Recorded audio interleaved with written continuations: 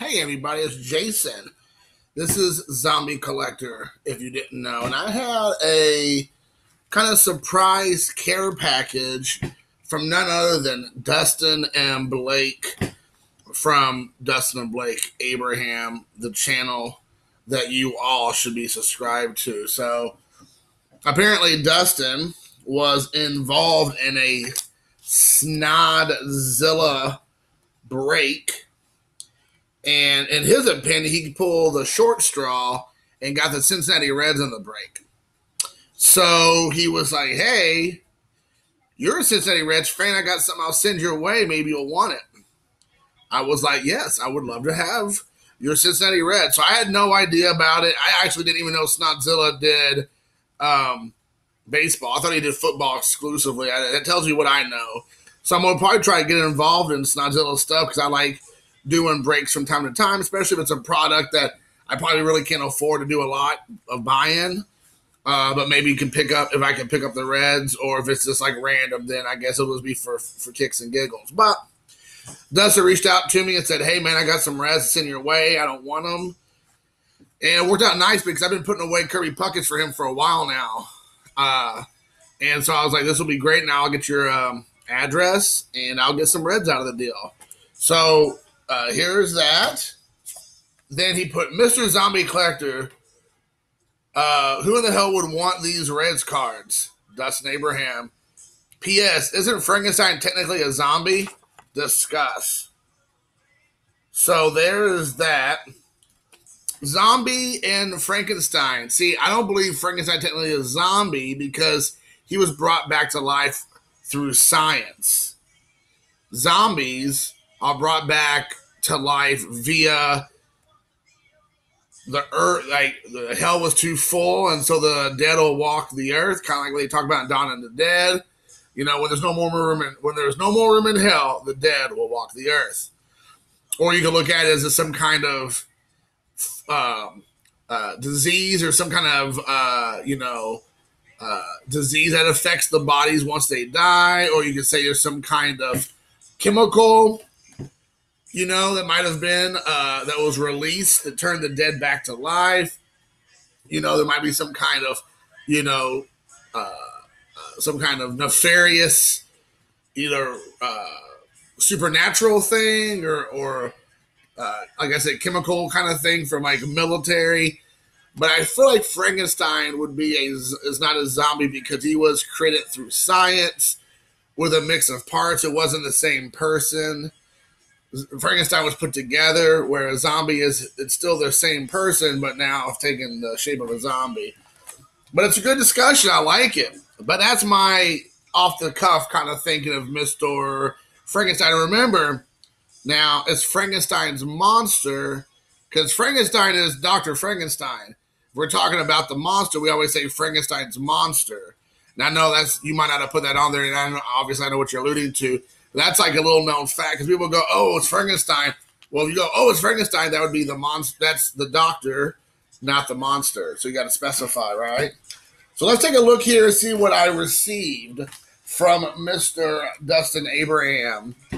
So let me show you all. There's like a nice stack of cards. And then I got a few inserts, which is great. Got a Barry Larkin, which I obviously did not have. So I got the Barry Larkin. I got the Yasiel Puig.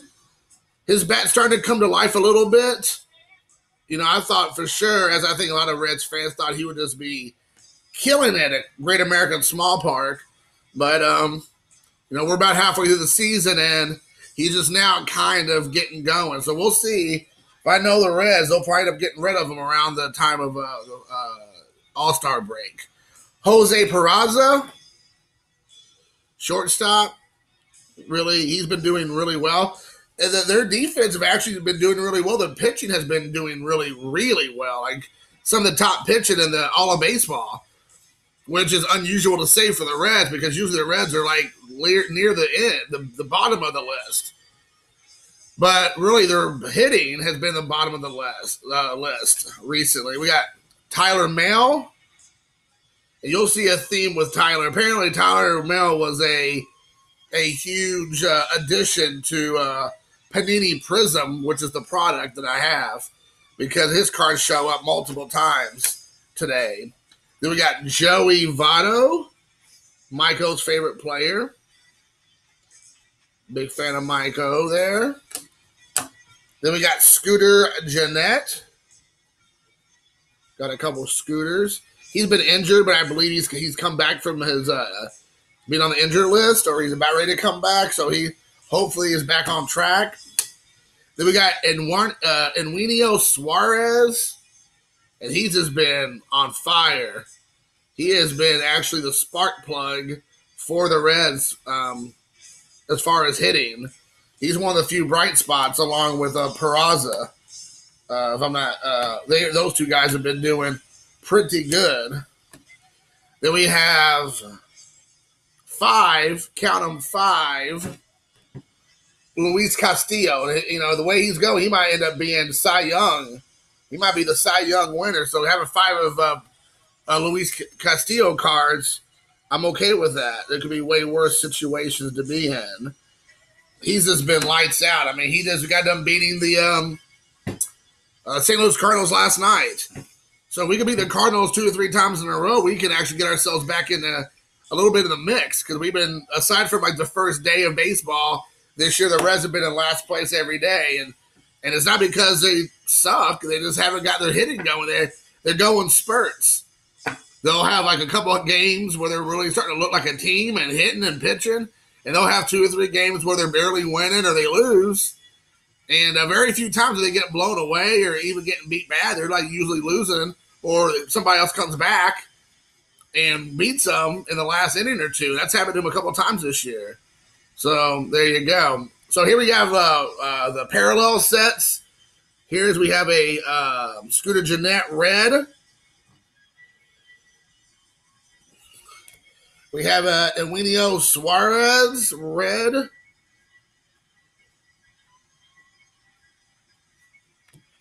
Then we have Eugenio. It seems like everybody says it a different way. Eugenio Suarez blue.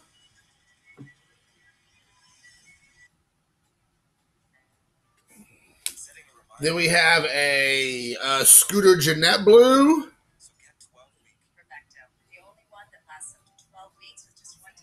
Then we have a Tyler Mell green, yellow, something or another, mojo or something. So this is a green and yellow. There's that one.